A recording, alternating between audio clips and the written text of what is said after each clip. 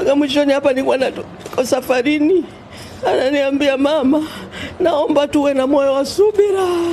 Mama, mimi nitavumilia yote ya dunia, lakini mimi ni mwanao mwisho mwanzo, mpaka naingia kaburini. Mpaka hivi kweli anaingia kaburini. Mwanangu mimi Amadi nilimpenda. Amadi mtoto wa familia. Mpaka watoto wadogo wanazaliwa leo kwenye familia yetu. Amadi. Mapema leo asubuhi kupitia mitandao mbalimbali ya kijamii zilianza kusambaa taarifa za msiba wa marehemu Ndikumana ambaye amefariki dunia usiku wa kuamkia leo.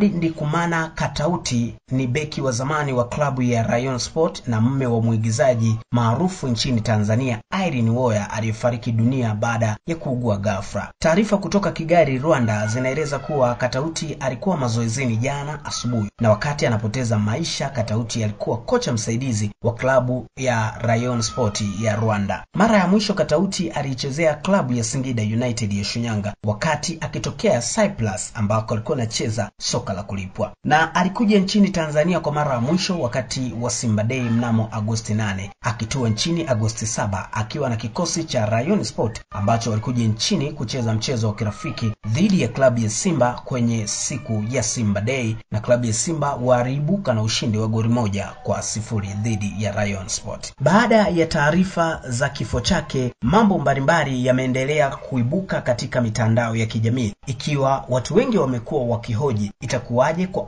Irene Uwoya ambaye ni hivi majuzi tu ametoka kufunga ndoa na mpenzi wake mpya anayejulikana kwa jina la Dogo Janja, moja kati ya wanamuziki ambao wanafanya vizuri nchini Tanzania. Sasa wadadisi wa mambo kwenye masuala ya mitandao ya kijamii wakaenda mbali zaidi kwa kuja na moja kati ya ujumbe ambao unautata kuhusiana na maisha ya Irene Uwoya pamoja na mpenzi wake ambaye kwa sasa ni marehemu. Aliandika ujumbe ambao unatajwa kuwa na utata kidogo kuhusiana na maisha ambayo walikuwa wakiishi wawili hawa. Ujumbe huu unasomeka hivi: ungekuwa na roho ya kibinadamu, ungekuwa hata unataka niwasiliane na mtoto, ila ni miaka 2 hujawahi kuchukua simu unipigie umpe mtoto niongee naye, hata picha tu hutaki kunitumia. Bati naelewa kwa nini unafanya hivyo, na baada ya yote haya naamini hutotaka nimuone tena, but is okay. Mungu yupo na ipo siku Irene, ulichoniambia umeniota juzi kujakosea hata kidogo. Ni kwa vile ulinifundisha mengi ndio maana hayaonekani, na siwezi kuyaonyesha, bati ndoto yako hujakosea. Nadhani nilikwambia mpaka umeniota labda nataka kufa, na nikifa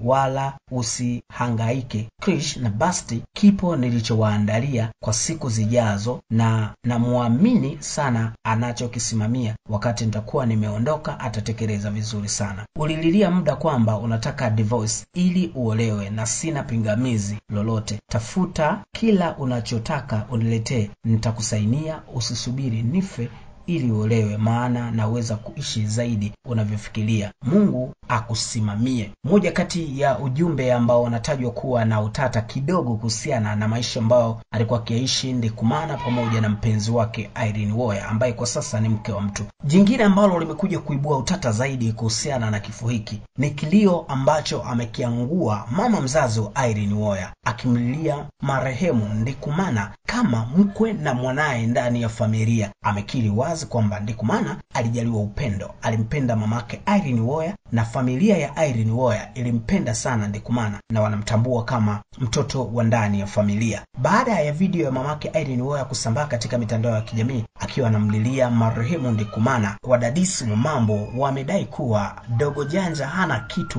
mbele ya mkwe wake, maana anamtambua mkwe wake ambaye ni Ndikumana. Sasa mimi na wewe hatufahamu juu ya hili. Kinachopaswa kwetu sisi ni kumwombea marehemu aweze kupumzika mahala pema peponi, amina. Kama binadamu wa kawaida tumuombee marehemu Ndikumana kwa kucomment hapo chini RIP, mbele yako nyuma yetu, na sisi tutafuata, amina.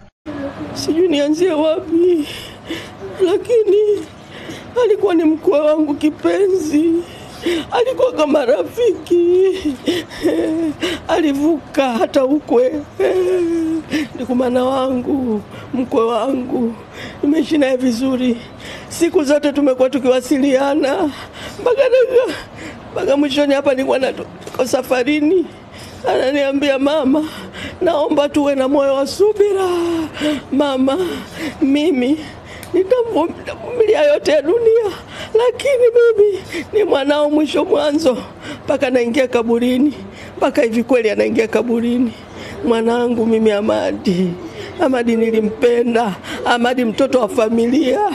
Mpaka watoto wadogo wanazaliwa leo kwenye familia yetu. Hamadi